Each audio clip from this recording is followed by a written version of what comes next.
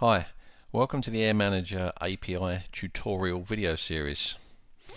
I'd like to start this very first video by introducing the Air Manager development interface and the other basic tools used in instrument development. So we'll start just by sort of demonstrating the development interface within Air Manager, and this is predominantly the using the Create Edit tab along the top of the Air Manager window here. And when you're on the Create Edit tab, this is a list of all of your instruments. So you're probably familiar with this in terms of a list of the instruments that you can download from the Sim Innovation store, or you can develop your own instruments and see them appear in this list here, and then select the individual instruments for use in the Panels tab right here to create a complete aircraft instrument panel.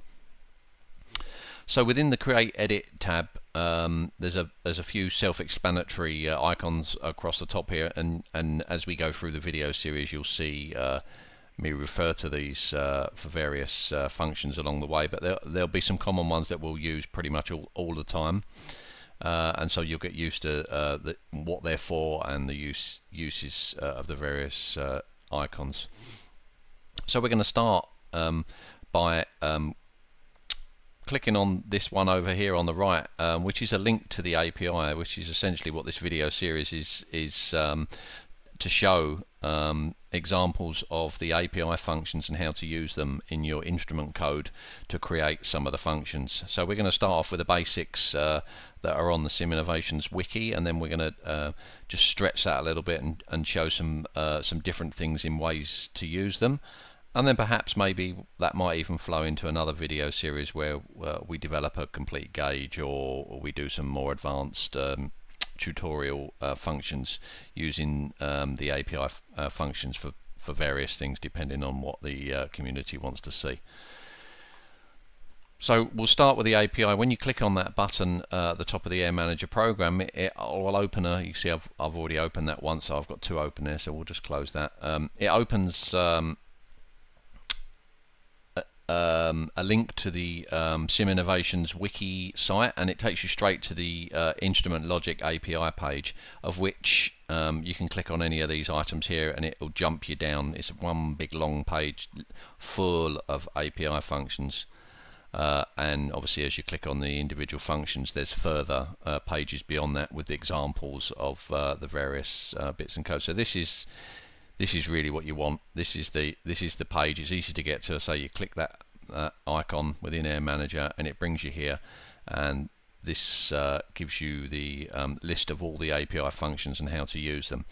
There are lots of examples for each of these API functions on the wiki. So for just as an example, we'll click this first one here, then explain data ref subscribe, and you can see it explains the syntax of the command there, the various arguments that you need to fill in as part of the command, and then some examples for the different uses of the gauge. This one has 3 examples. Some are more basic than that, depending on what the API function does. But we're going to go into a little bit more detail. We're going to use these functions from the wiki, and we'll expand on them just to show you what all the different functions and arguments do within each API function, so you can use the video series as a way of referencing back if you've forgotten or don't quite understand what's written on the wiki in terms of how they're used.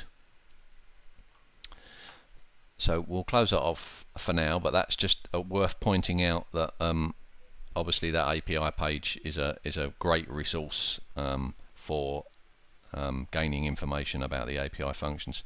One of the other things you'll need to do instrument coding is you'll need a code editor, or I mean you can simply use a text editor if you want to, but it's easier to use a code editor of some sort because it can highlight the different aspects of the code for you, and there's some other useful features that are enable the code development in terms of making the code easier to read.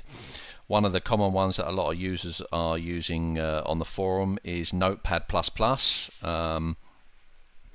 That's a very a good tool. I personally don't use that one. I use Komodo Edit.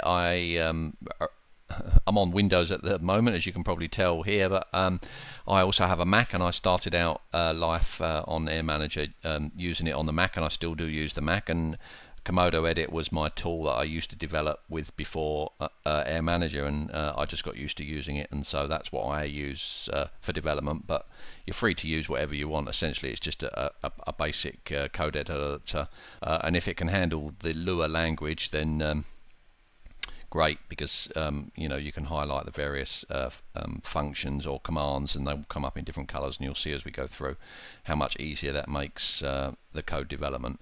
So I'll just go ahead and open my Komodo here, and you can see just sort of how it colors different things and in different colors depending on what they are. That's not a very good example, but you can see as we go along the different elements of the code will be highlighted and colored. I've tried to make that a little bit bigger as well, that text there, so hopefully it will show up okay on the video, so you can see what's happening with the code that we use. One of the other things you're going to need, which is not really part of this video series but it's worth mentioning, is for gauge development, of course, you're going to need some kind of graphics editor. So obviously the common one being Photoshop. Again, I differ from that slightly. I use a program called GIMP for a lot of my graphic editing work.